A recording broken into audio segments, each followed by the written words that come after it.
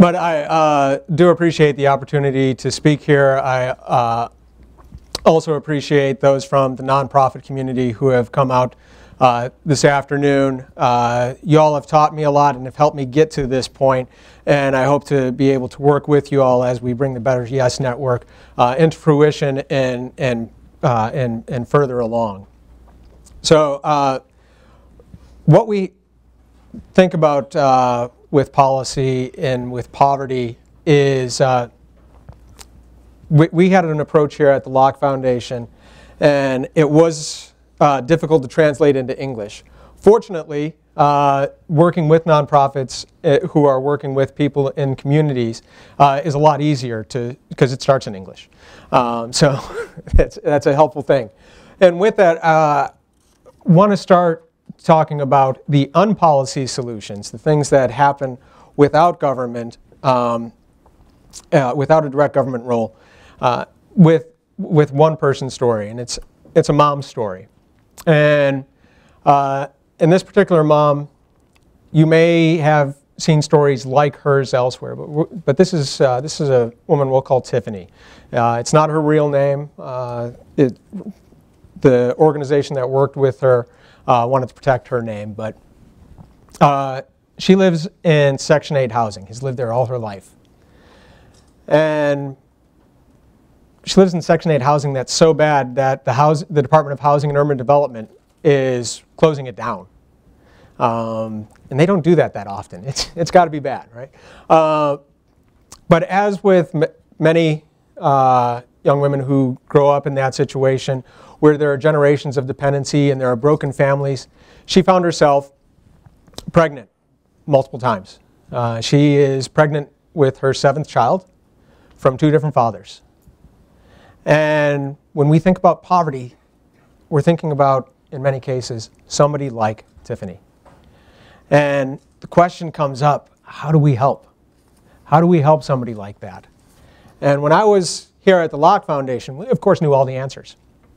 I knew all the answers here. And the first answer was, well, get government out of there.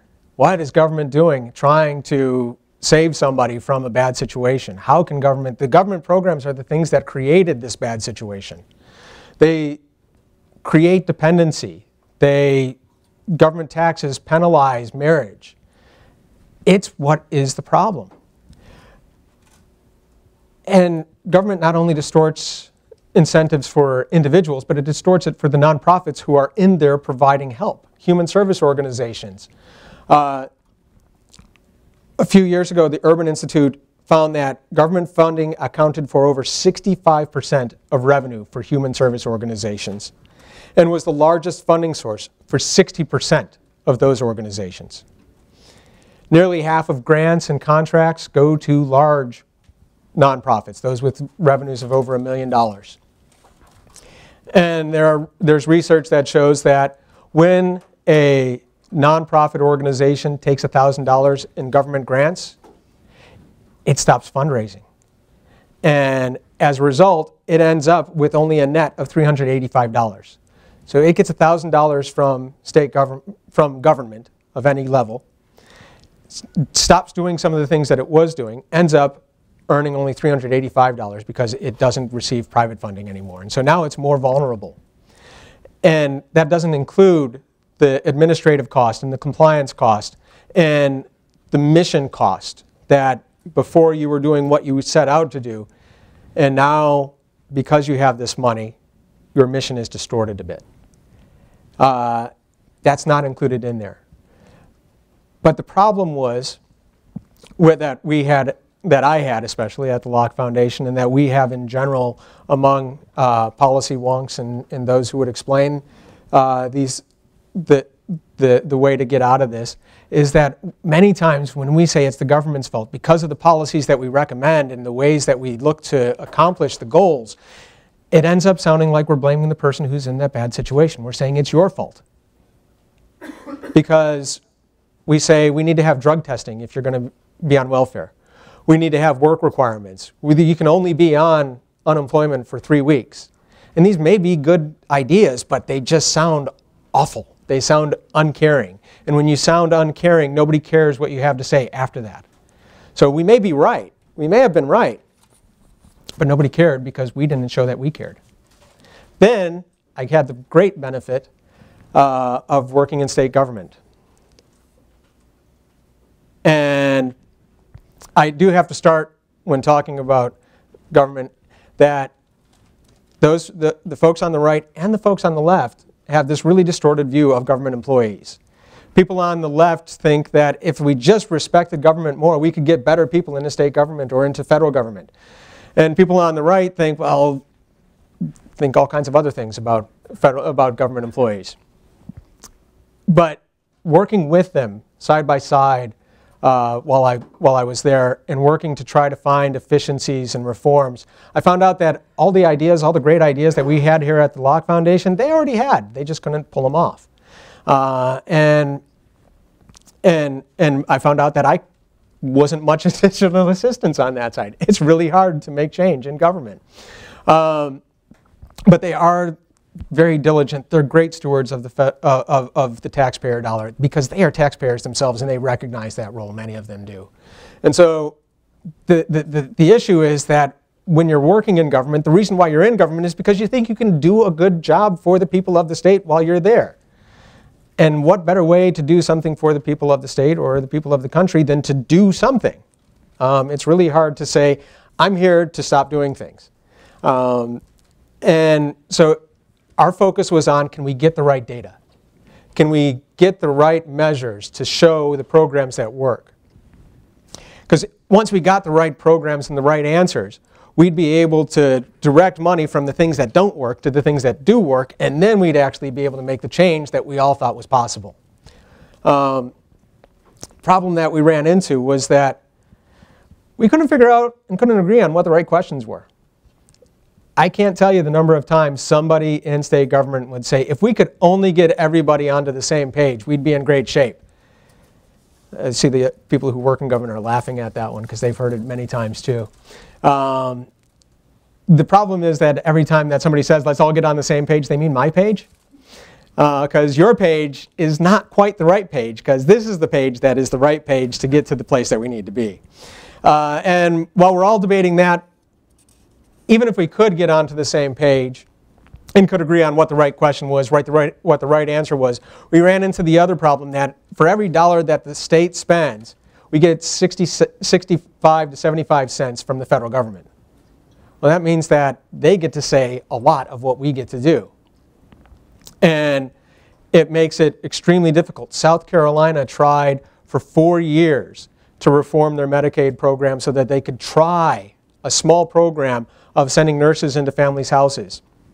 It took them 4 years to get the federal government to even make some kind of modest modification to the Medicaid program, which is where most of the savings were going to come from. And they ended up with an agreement, but it wasn't what they had intended to do, and it wasn't nearly the scope with which they had originally started. So that is an extremely difficult thing. But I was blessed that while I was there, while I was in state government, about the time that I started, I got to see firsthand in the Dominican Republic and in Uganda what is possible, and what is possible in Uganda, in a place where government is completely dysfunctional and corrupt, where the president has been in office for 30 years, and he kind of sort of won an election again. But that was in part by putting his main opposition candidate under house arrest for the last week of the campaign. And now that main candidate is again on trial for treason in that country. But the organization that we worked with there, every place we went within Uganda, people would say, oh, you're working with them. That's the future of the country. And we were there with a pastor of a church in Chicago. And he said, I could learn so much from what is happening here and could bring that back to Chicago if I could just figure out how to do that. And so I was going into it with, well, let's get property rights. And I came out of it saying, you know, there's more to it. There's less to it and more to it. And that's the better, yes, there's a better way to do this. And the first part of it, and part of that has to do with, I I was able to read some books, because as a policy guy, you can't really believe your eyes until you see somebody wrote it down. Because nothing's real until somebody has done research on it or proven it. So there's an old book called The Tragedy of American Compassion that takes a look at what effective charity is. When Helping Hurts is a more recent book, and Toxic Charity both came out about the same time, 2011, and they provided a language for what I saw. When Helping Hurts also provided the benefit that in that book was a description of an organization that I had never heard of called Jobs for Life. And there's a great story about what they did for a man in Tennessee. So after reading that, I looked it up. It was over the Christmas holidays. I looked it up. I said, wait, they're here in Raleigh. And so that was one of those eye-opening things that I've been in this community for how long, working on how do we make policy change, and I haven't paid attention to the people who are actually making change on a personal level. So I thank Daniel Alexander from Jobs for Life for being here today and for helping me understand more of it, and Shea Bethay as well. Thank you.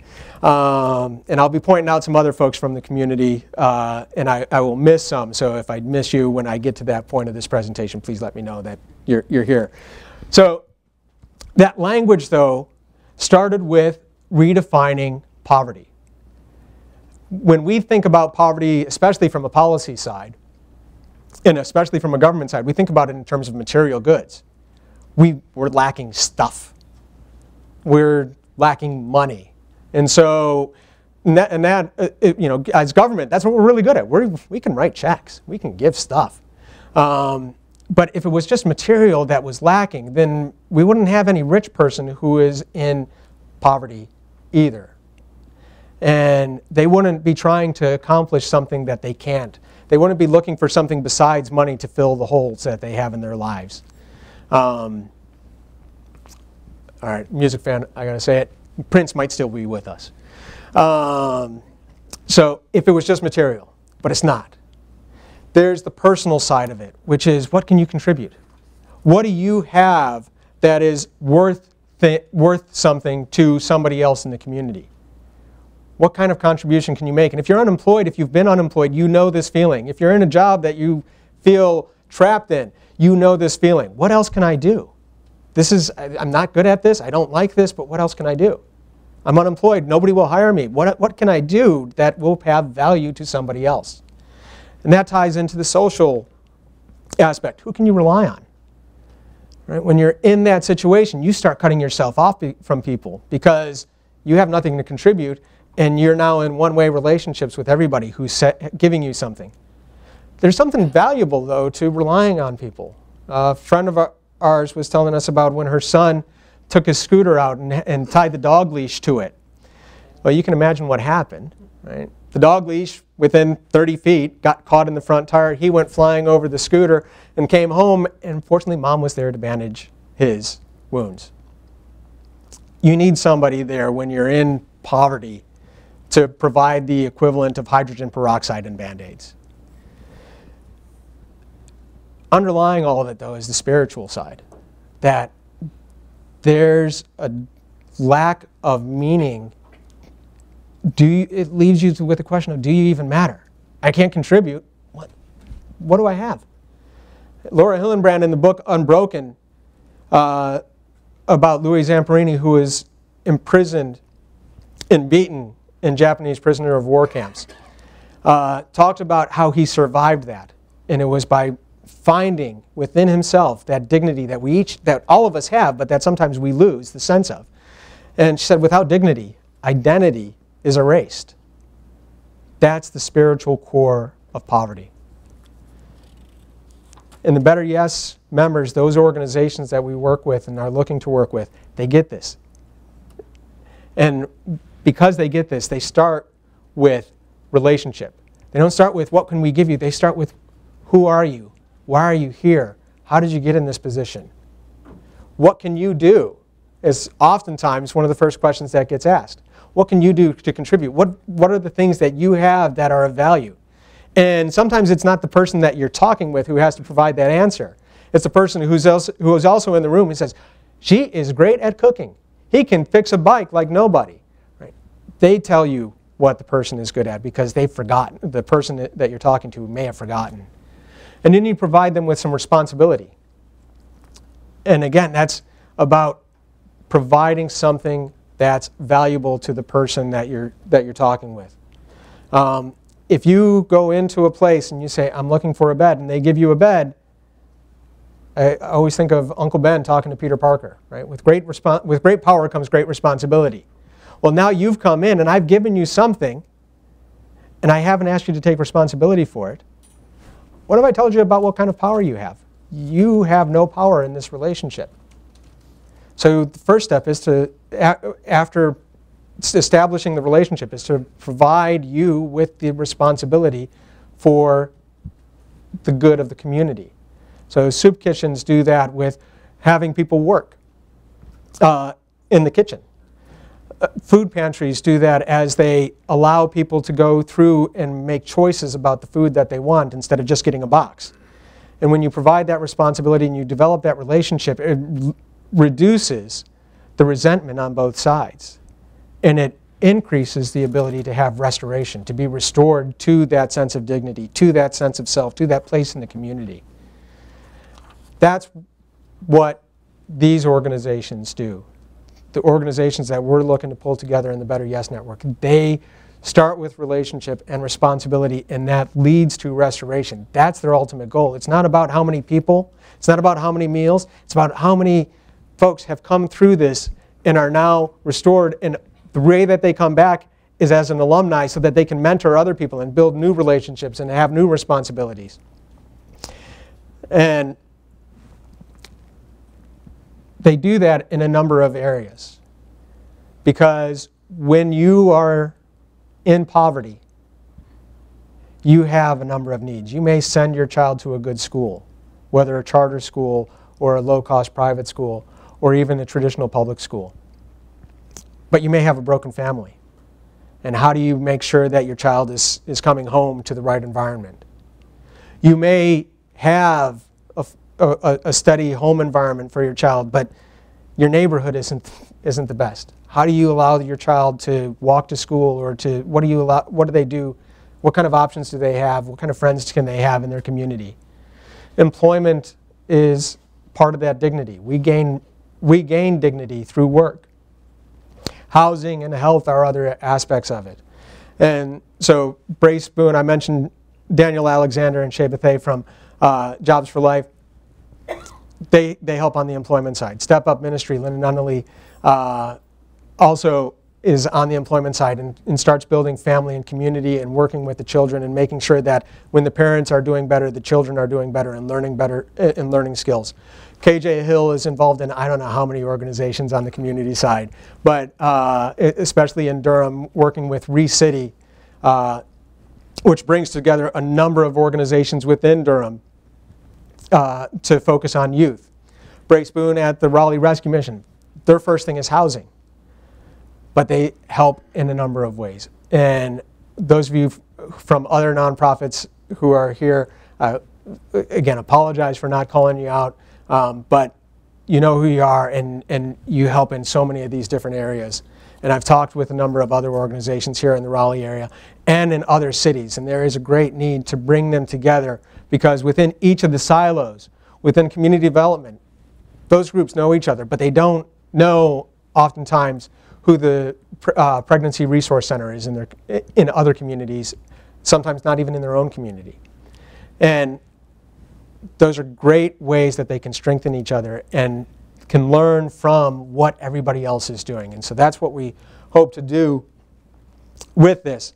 And as we make the organization stronger, as they make each other stronger by teaching one another what they've learned through their work and how they've found ways to be successful, they get better performance. They get better internal performance with their databases. How do you manage everything? They get better governance with how do you develop a board? How do you bring board members in that fill the key needs that you have? They get to be able to perform better in terms of understanding that they don't have to do everything. They know they can get a better sense of who to transfer somebody to. And as they are able to perform better, they're able to bring more opportunities to the people who are in need. And so one of the things that we look to, right now we're in startup mode, so we're looking to get members and to get funding.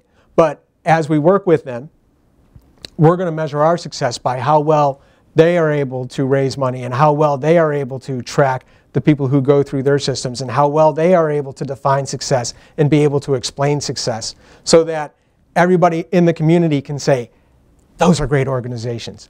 Step Up Ministry is doing great things, and we've seen how they've been able to grow through, not just in the Raleigh-Durham area, but throughout the state. We've seen what the Raleigh Rescue Mission has been able to do. We've seen what Jobs for Life can do. We've seen the results that the organizations involved in ReCity and Durham are attaining, and how that youth, how teens in Durham are in a better position than they were. And it might not show up in our government statistics. It might not show up in a news story where you can say 15% lower, 10% lower, anything else like that. But you will see the stories and you will see the individuals and you'll say there's something different here. And that's what these organizations do, and that's what we want to help them be able to do. And the other side of it is that for the donors who invest in these organizations and who invest in us, you get a better return on your investment. You get a better return on your investment with these organizations than you do with what they were before and with those that you would compare them to. You get a better return on investment than you get from politicians, because politics is the trailing edge of culture. We are changing culture first on the ground. And when that happens, the policy finally changes when they say, you know what, this is different. Policy acknowledges the world as it is and just puts it into written form. Life changes and culture changes at the margins and with people in poverty and with the groups who are working with them. And to give you one final example of how this comes together for an individual, I'm going to go back to Tiffany. And in that subsidized housing where she was living, a number of organizations came together and they created the Red Door Ministry. They rented one of the apartments. They painted the door red, which is a welcoming symbol.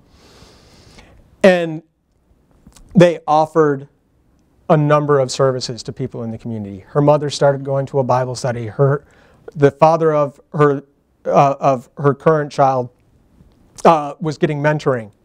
She was able to get prenatal care throughout her pregnancy twice through one of the organizations that had a clinic there every week. And because of the relationships that clinic had, she was able to provide clothing because she was showing responsibility and was earning points to be able to purchase clothing and toys for her babies. Through all of those organizations, through the investment that the prenatal care clinic provided through 2 pregnancies, so nearly 2 years of working with her, and the other investments that the mentoring did and the community provided to her and her mother and her baby's father, they're working since November. They got married. They got baptized. They're going to move to a better neighborhood pretty much any day now, because when we first heard the story of what they were doing, this was a couple months ago. But with a new child, they're moving to a new neighborhood, a better neighborhood. That's the power of a better yes. That's the power that these organizations are providing, and that's what we want to be able to help magnify and multiply, not just here in the Raleigh-Durham area, but in Memphis, in Atlanta, in Milwaukee, and elsewhere around the country. So you have donor cards in front of you. We would love you to fill those out. I would be happy to answer any questions that you have. I hope you take some time to meet some of the folks that I pointed out afterwards. If you know of organizations that are involved in this kind of work here in the area, let me know. We need to reach them. We need to work with them. They need to be connected into this so that we can all accomplish more. So I thank Donna, I thank Corey for the opportunity to speak here today. I thank you all for the time, and open it up to questions.